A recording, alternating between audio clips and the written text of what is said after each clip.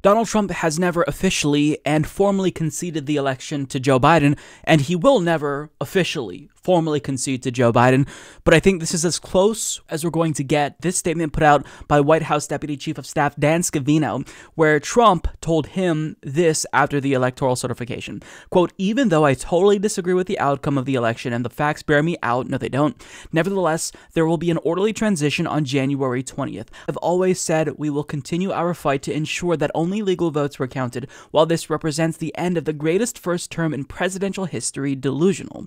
It's only the beginning of our fight to make America great again." Wow, so reasonable. So reasonable.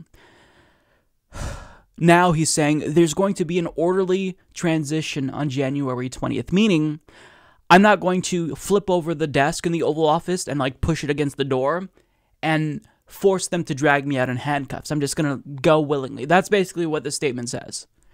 What a fucking clown Donald Trump is. What a clown. And he is incapable of telling the truth.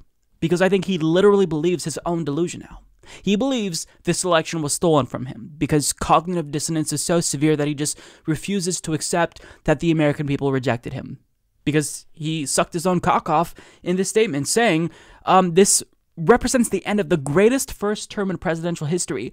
Hundreds of thousands of Americans have died under your watch because you did fuck all for them during a global pandemic, you goddamn imbecile. And we finally have the vaccine you've been boasting about for months, and what have you done? Fumbled with the rollout. How many people have been vaccinated? Compare us to other countries per capita, and you'll see the rollout has been a disaster. So it's just, this is someone who is so beyond the pale, so delusional that anyone who supports him should be ashamed of themselves. And they're not going to see it now because they're still within that cult. But as time goes on, I am confident that Trump supporters will look back and be embarrassed. Actually, I'm not confident as I say those words. They still like Reagan. But I mean, even Trump, he's worse than Reagan. So this stupidity here that's on display, like, here's what I'll say. If you don't look back and see what a buffoon Donald Trump was, then it just speaks to you, your character, your intelligence, your naivete. It speaks to you as a flawed human being. And we're all flawed. But to actually buy into the lies of this fucking, not just con man, but idiot. I mean, he's a bumbling buffoon. To believe him, to be in this cult, it's just embarrassing. It's not just embarrassing for you and your family and your friends. It's embarrassing for all of us as Americans. Like, to believe someone this stupid. Like, there have been, cultist personalities in politics in the past, but none of them have been as idiotic and bombastic and narcissistic and megalomaniacal as Donald Trump. I mean, you think that if there was ever going to be a demagogue that dupes millions of people in America, it would be someone who at least isn't as dumb as Donald Trump. But we have this mouth-breathing reality television show star who's a complete idiot, and this is the individual who tried to kill democracy, who got the closest we've ever gotten to undoing our democratic institutions and instituting authoritarianism. Like, he pushed our institutions all the way to the limit, to their breaking point, and somehow democracy prevailed so far. But I mean, like, he puts out this statement as if we should give him credit. Oh, well, I'm going to leave, and I'm not going to force Capitol Police to escort me out in handcuffs. Wow! Grown up. You've grown up. Really proud of you. What a big man you are.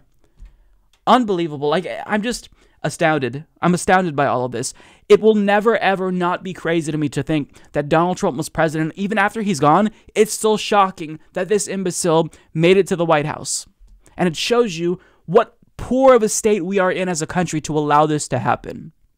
If this idiot can exploit the economic anxiety and racism to the extent that he did and get away with it, then we've got a lot of work to do. We've got a lot of work to do as a country. So I'll leave that there because at this point I think I'm just ranting and raving and it's not going to be helpful to anyone. But it's just, I'm continually shocked by Donald Trump. Whenever I feel like I'm getting desensitized to his shenanigans and antics, he somehow manages to, subvert all of my expectations. And I'm just left, again, with my mouth open, wondering how this is real, how we're not in some weird simulation that has gone wrong. It's just shocking. So there we have it, guys. Donald Trump has officially conceded the election, at least as close as will come to a formal concession, and it's not even a real concession, but this is as good as it gets when you are an idiot like Donald Trump. Wow.